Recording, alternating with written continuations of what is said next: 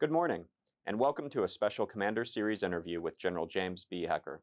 My name is Matthew Kroenig. I'm Vice President and Senior Director of the Atlantic Council's Scowcroft Center for Strategy and Security. Today, we're excited to provide you with an inside look at how the U.S. Air Force is addressing priorities and responding to crises in the European and African theaters. We're joined today by General James Hecker, the Commander of U.S. Air Forces in Europe and Air Forces Africa, as well as the Commander of NATO's Allied Air Command. Meetings like this are central to the Scowcroft Center's mission of developing sustainable, nonpartisan strategies to address the most important security challenges facing the United States and its allies, and we also seek to honor the legacy of service of General Brent Scowcroft. This interview marks the latest installment of our Commander Series hosted by our Forward Defense Program and generously supported by Saab, which provides a forum for senior military leaders to discuss their priorities and strategy for advancing U.S. and allied security. And so with that, let's dive in. General Hecker, welcome to the Atlantic Council. Well, thanks, Matt. I appreciate the opportunity. So you oversee a massive area of responsibility, home to 104 nations, command U.S. air power across 19 million square miles. What are your strategic priorities across the European and African theaters? How are the challenges in these regions distinct? And how does allies and partners play into all of this? Well, things have been busy, as you know, in both USAFE and Africa. And I think I'll start off with talking about the Ukraine crisis that started in February of 2022. We've looked and analyzed a lot of lessons learned that have come out of that. And based on that, I've come up with 5 priorities that we need to make sure that we're ready should we have to invoke Article 5. And of course, you know, number 1 is deterrence. We don't want to go to war. So all these priorities that I'll discuss are really aligned towards deterrence, so we don't have to do this. But the first priority, and really came out of the lessons learned out of the Ukraine war, was we know either side has not been able to get air superiority. And we know how important air superiority is. We've had it for a long time. You know, if you look back to Desert Storm, we had to fight for it a little bit. Primarily, that was in the air, is how we fought for it. And then we've gained air superiority, and we've had it ever since. We've had it through Afghanistan, largely uncontested, Syria, and all these things. We don't have it now. When I say we don't have it, Ukraine doesn't have it or Russia doesn't have it. And you see the kind of war that happens if you don't have air superiority. It's 155 rounds going back and forth, lots of casualties, cities that are just demolished, and we can't stand for that. So to make sure that we don't end up in that situation, should Article 5 be invoked, our top priority is to make sure we can do counter A2AD or anti-access aerial denial. And what we've seen, you know, if Ukraine tries to fly up in Russian territory, their integrated air and missile defense system shoots down their aircraft. Likewise, when Russia has tried to go across the Ukrainian border, they have shot down Russian aircraft, over 75 of them. So the first priority is to make sure that we can neutralize those anti-access aerial denial integrated air and missile defense system that Russia has. So that's one of our top priorities, is to make that happen. And it's not going to be as easy as it was in Desert Storm. It's going to require several other services besides just the Air Force. Space Force is going to be involved. Cybercom is going to be involved. Navy with cruise missiles and Army. Special operators. It's going to be a truly team effort to make sure that we neutralize the enemy's integrated air and missile defense system. What we've seen since Russia has not been able to get air superiority is the way they're fighting is they're sending very precise one-way UAVs that they purchased from Iran, or they're using cruise missiles that are launched off their long-range bomber aircraft. So we need to make sure that we're prepared for that in NATO. So our second priority is to make sure that we have a very integrated air and missile defense systems ourselves. So when they launch these kind of attacks, we're able to shoot them down. And that's what we're helping the Ukraine out with right now, is to make sure that they have a good integrated air and missile defense system. And several countries, over 50 countries, have been donating things. And a lot of that goes towards surface-to-air missiles to prevent that threat. Now, as you know, our national defense strategy, we concentrate on China. And that's fine, because a lot of the things that are developed for China, you know, we can use over in our theater as well. But what we need to make sure is that we get the most out of every partner that we have in NATO. And, we're up to 31 now with the joining of Finland, and hopefully we'll be at 32 fairly soon. And we need to make sure that we share information with them, and they share information with us to make sure that they're as lethal as possible. And there's several examples of where we've been able to do that, whether it's mission data files on the F-35, or whether it's points of interest that we're allowed to give them now that we weren't able to give them before. And this really increases the capability of the NATO, all 31 nations. So it's been going very well. Our fourth priority is command and control. We need to make sure that we have a good way to command and control all of the 31 NATO forces. So we're coming up with different ideas on how we can do that. And it really comes down to distributed operations and making sure that we have resilient, redundant communication so we can talk to our forces that are out in the field.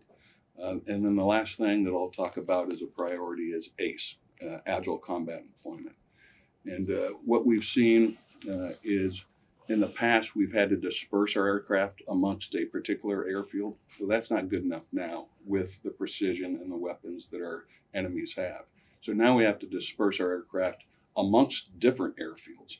So we're making sure we have that capability. And if you remember, over 30 years ago, we could take off anywhere in Europe, land at any base, be able to get gas and be able to get weapons and those kind of things. And over the last 30 years, we haven't paid attention to that as much. So we're really starting to pay attention to that again. So those are the 5 priorities that I think will make sure that we can provide a deterrence so we never have to go to war with Russia. Well, it's a very clear set of priorities, and it's to deal with multiple crises on both continents now. And I wanted to turn first to the ongoing crises in Africa, including the recent coup in Niger, the standoff with the Economic Community of West African States, known as ECOWAS. How have these incidents impacted U.S. military planning and strategy in Africa? And are you working with U.S. partners in West and Central Africa to address these challenges? Yeah, we're working with all our partners there. I will have phone calls with the Chief of Staff of the French Air Force to make sure that we're trying to solve this problem diplomatically. The last thing we want to have happen is we don't want a shooting war over there. And the good news is we've been vastly successful at doing that.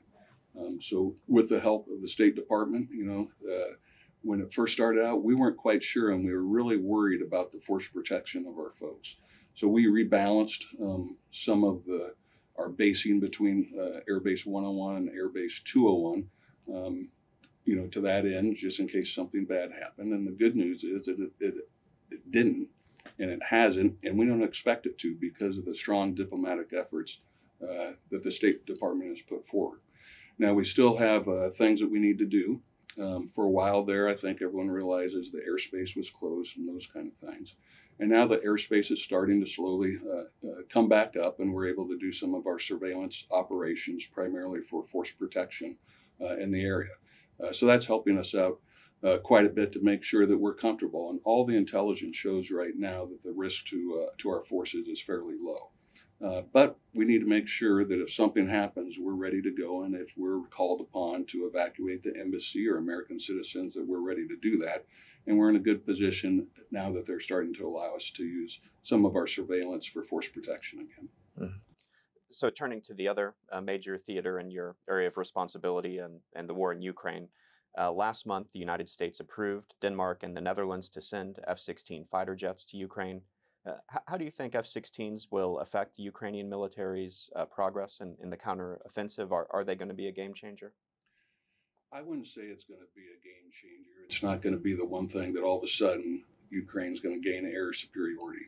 As I mentioned earlier in my comments, it's going to be hard enough for 31 nations to go against A2AD. So to expect one nation to do that and think that an F-16 is going to turn the tide, it's not going to be the case. But it does help them modernize their military. And we think about this as a long game. They're going to get some F-16s, here in the future. But they're going to need some other things to go along with those F-16s. And they're not going to take an F-16 with some training and all of a sudden be as good as people that have been flying the F-16 for 10 years. It takes some time to learn the tactics, techniques, and procedures. but it definitely will help because a lot of the weapons that we have provided Ukraine, whether it be the HARM missiles or JDAM extended range, those are being retrofitted to a MiG-29 aircraft. So the interoperability is not near as good as it's going to be when they get an F-16, and then they'll be able to do more with the weapons that we provide them. So it's definitely going to help. In the short term, a little bit. In the long term, we'll even be better off, but it's not going to be a game changer overnight. That makes sense. And so Ukraine's advancing its air capabilities. U.S. Air Force also upgrading its capabilities, fifth generation aircraft. And you talked about this already a little bit in your priorities, but maybe we could dig in a little bit more. How is the Air Force evolving its approach to air warfare as it watches what's happening in Ukraine? And what are the technological bets? We've done a lot of work on kind of emerging technology here in the Scowcroft Center. What are some of the technological bets that you think that can help the United States maintain air dominance into the future? Well, there's quite a few things, but we're definitely going to school based on what we've seen from Russia. And one of the big things, it's my number one priority, is counter A2AD. And what we were able to do is we brought in several senior captains, junior majors that were experts in their field. And we brought them to Ramstein from all 31 nations. And we gave them 2 weeks to figure out how to best go against the counter A2AD mission. And they put together, packages, this many aircraft, this type of aircraft, this many jammers, this cyber effect, this space effect, how the Navy's going to integrate with this as well as the Army. And we came up with a plan for how we're going to get after this. And we're not just going to stop there and do that on just this one plan. We're actually going to go out and exercise that plan. So we're going to do it first in small pieces. So we'll take a chunk of the plan and we'll exercise that. And then we have a culminating exercise that is going to occur in the fall of 2024. It's called Ramstein flag, similar to the red flag that we're going to have. And that's going to be held in Greece. And we're going to do that, and we're going to get all these players together, and we're going to actually exercise it, live fly it with other services, as well as Spacecom and Cybercom assets, and do it for 2 weeks. And we'll get very proficient. And this, I think, is going to provide a very good deterrence and get a very good capability that NATO will be able to take down the Russian integrated air missile defense at scale, as opposed to just, hit one area. We can do it, simultaneously with the help of the 31 nations. And the good news is, for us in NATO, since the invasion of Ukraine, we have had a vast increase in F-35 sales, which is really a big player when it comes to counter A2AD. So far, we had 3 countries sign an LOA that they're going to buy F-35 aircraft. Finland, newly joined, is going to buy 64 of them. 36 from Switzerland, and 35 from Germany. And in addition to that, we have 5 other countries who will soon sign an LOA, and then 2 other that are interested. So that's 10 different countries, which will give us probably a little over 600 F-35s in the next decade. And of those, only 54 of them are going to be U.S. The others are bought and paid for by our European partners in NATO. And we're making sure that we're sharing information with them to make those aircraft as capable as possible. Well, General Hecker, it's been a fascinating conversation. I have many more questions, but I think that we're out of time. So I would just like to thank you for taking the time to speaking with me today. Well, thanks, man, and I appreciate it. And thanks to the North Atlantic Council for giving me the opportunity to talk a little bit about what we're doing over in Europe and Africa. It was our pleasure. And to our audience watching, thank you very much for joining us. And please stay tuned for future programming from the Atlantic Council Scowcroft Center.